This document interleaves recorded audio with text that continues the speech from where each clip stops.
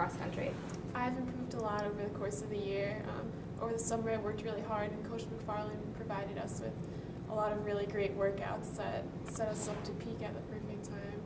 So for every race I was just hoping to improve by a little bit, and it worked out so that I was able to have my best race at our last meet, which was A10s, and hopefully I'll peak at regionals this weekend. Can you talk about your last meet for us for a little bit? What happened? The last meet, I went in without really any expectations. My coach had told me that it was possible for me to get all conference, but that it would be really difficult because it's a really competitive conference.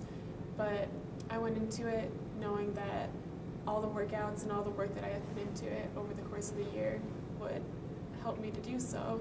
And with the support of my team, we all came up with a strategy that we were going to go out as hard as we could and just leave everything on the course. And I went out faster than I had ever gone out before and felt good and tried to stay with the lead pack and ended up having the best time of my life. And how does that feel? It's really exciting to know that I was the first person at St. Bonaventure to do it. Hopefully we can recruit people who will be able to do it in the future so we can have an even stronger team. But it was really exciting to know that I was the first one.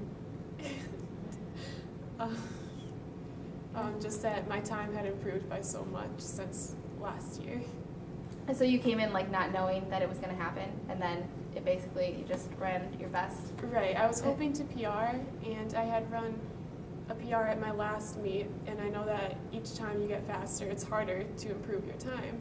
But I just went out as fast as I could, and it was a perfect day. It was nice weather, and the course was flat, and I knew that it was a perfect time to PR. So I went out as hard as I could, and then when I saw the clock at the end, I wasn't sure if it was right because I didn't think that I could run that fast.